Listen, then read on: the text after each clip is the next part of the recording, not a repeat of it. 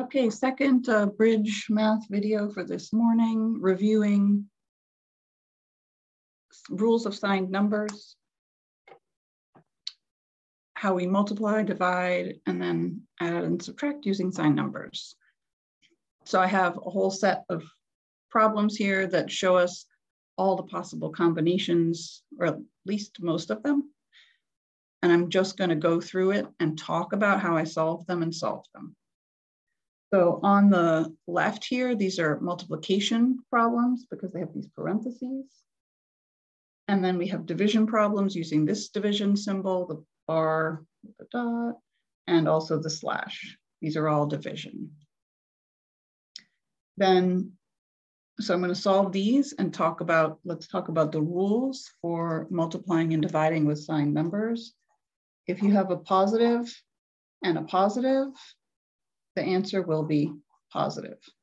If you have a negative and a negative, negatives cancel each other out. Your answer is going to be positive. Remember thinking about those two negatives making the plus. If you have one of each, a negative and a positive, your answer will be negative.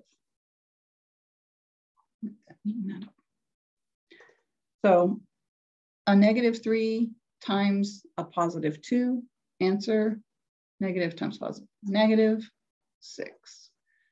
A 3 times a 2, remembering if we don't see a sign, it's always positive.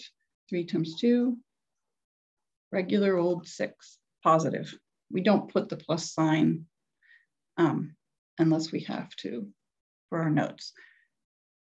A negative times a negative. 2 negatives make a positive. That's going to be a +6. I'm putting my plus sign in little dots because when I get good at math, I don't need to write that down. It's always, I know it's there. This is a 3 times a -2, positive times a negative, -6. Here I have divisions.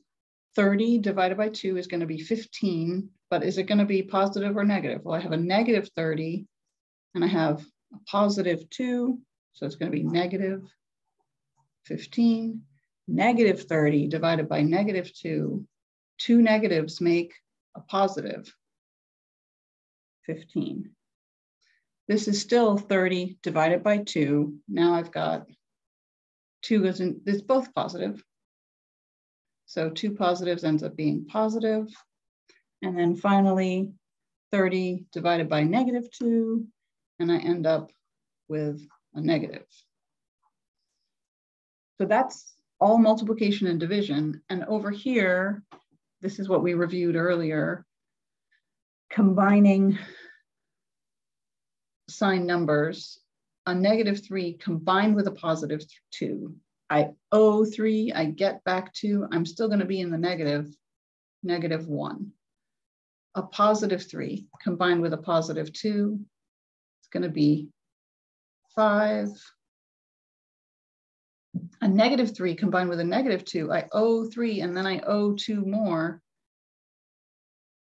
It's going to be a combined negative, the 3 and the 2 value are combined, but they're all negative, so -5. And then 3, we -2, or +3 minus 2 is going to be 1.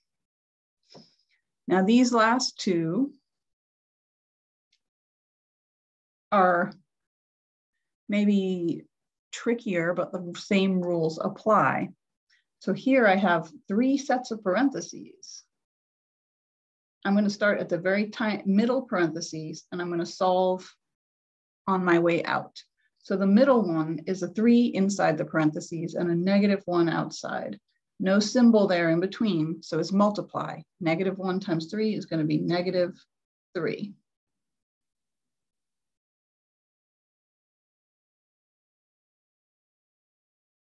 I still copy down all the rest of the work because I have to keep track.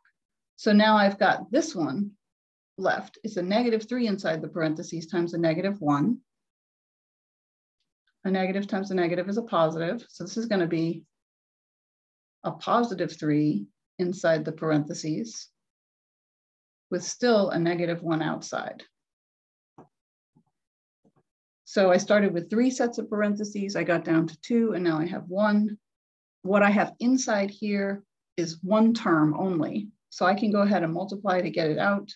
-1 times 3 is going to be -3. And that's my final answer there. And then this last one, this can be the most tricky. Notice I have the term inside the parentheses. It's just one number with a sign, so I should be ready to multiply to get it out of the parentheses. In front of the parentheses, I have a symbol, just a negative with no number. I'm going to have to use the rule of multiplication to simplify this whole thing. The negative outside times the negative number inside goes back to this rule. A negative times a negative is a positive. So I'm going to simplify this, and it's going to look like this when I get from here to here. Negative times a negative makes a positive. It's a positive 8. So finally, I get to -3 plus 8. The 8 value is greater. 8 is bigger than 3. So I'm going to go up. I'm going to increase by 8, but I'm going to go down by 3. I'm going to end up at 5, positive 5. Hope that's helpful. I'm sorry I can't meet with you guys this week. I'm going to be checking the email and the Khan Academy.